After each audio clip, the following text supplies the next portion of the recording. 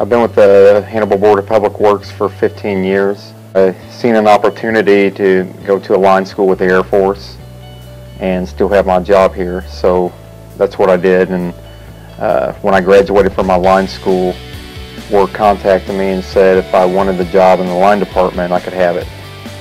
So that's what I did. I started in 2005 with the line department, and I've been with them ever since.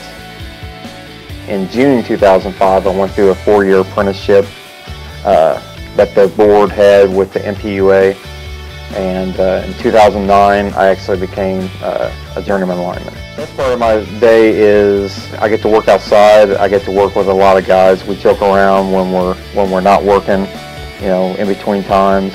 I enjoy the line work, working on all the power lines. I love that part.